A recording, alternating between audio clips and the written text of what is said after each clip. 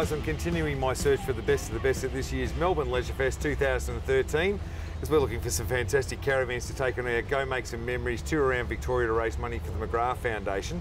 Now, I happened to bump into Zoran and George a little while back, and they showed me the Utopia Traveller Caravan. It's amazing. Now, before we get into that, I'm just going to introduce this bloke. This is Leon from Caravans R Us in Geelong.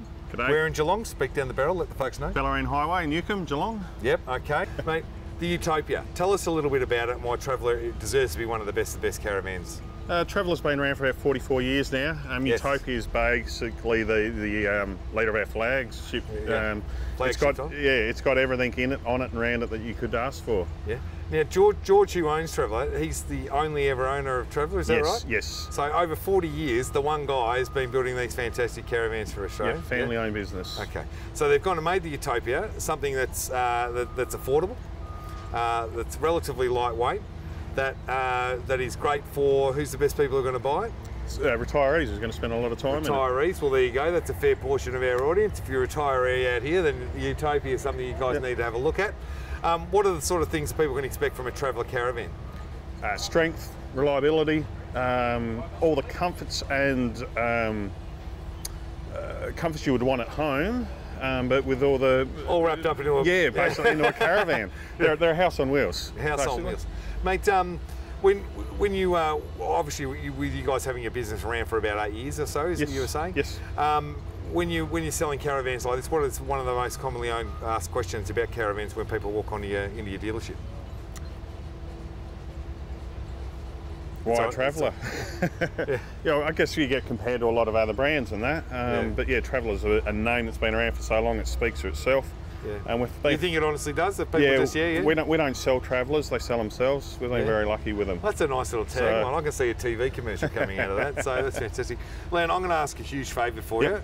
For those of you who have seen Traveller before or want to find out more about it, would you mind giving these guys a quick spin around the caravan on the inside and tell them a bit more about it? Definitely will do. Fantastic, mate.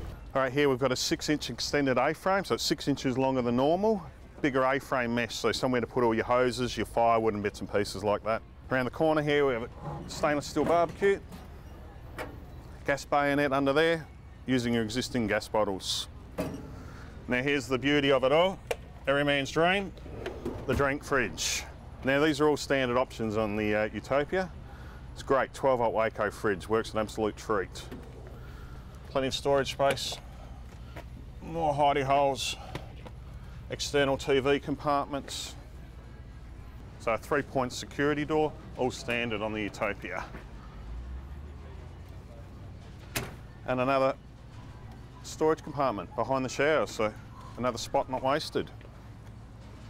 Great for your tables and chairs, a couple of jerry can holders on the back. And I'll show you a few features inside.